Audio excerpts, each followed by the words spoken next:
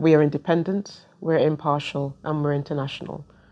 That is where we get our integrity from, that people know at the end of the day that Crisis Group belongs to no other constituency but one, which is those who are caught at the centre of conflict.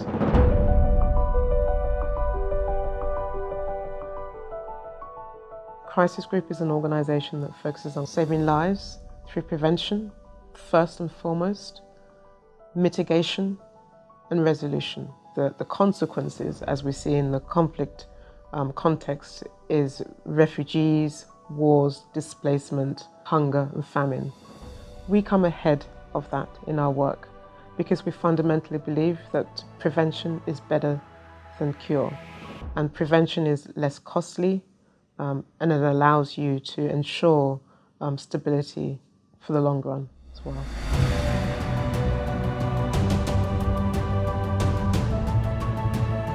Our analysts work on 55 conflicts and crises across 6 regions. They speak 40 languages.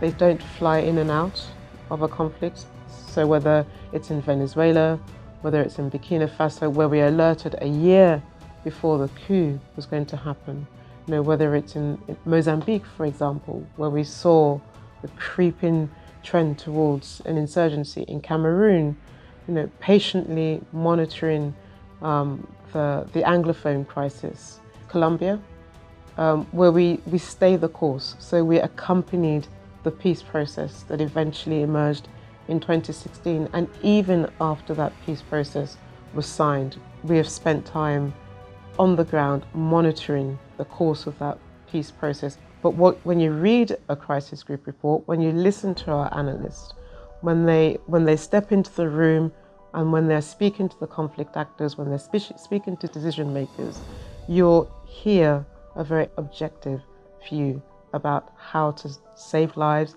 how to prevent the conflict, how to mitigate that crisis, and how to find a resolution to that crisis as well.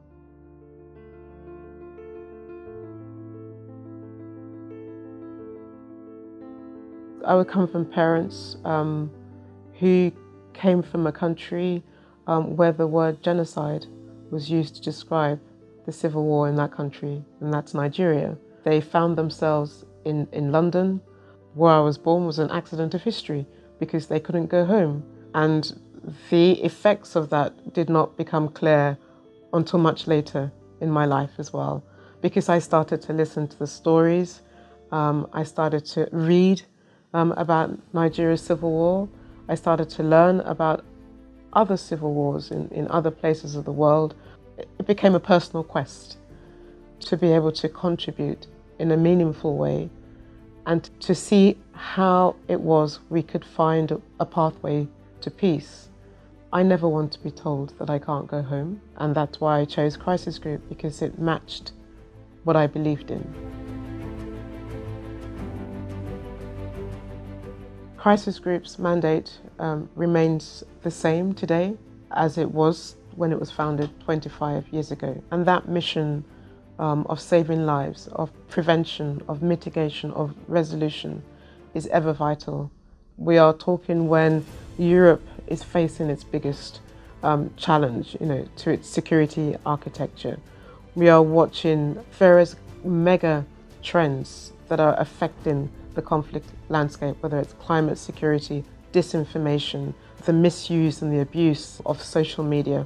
All of this now is complicating the landscape. And that today is the reason why I stay at Crisis Group, because I fundamentally believe that there is a way in which you can knit this really carefully to help, shape the pathway out of crisis.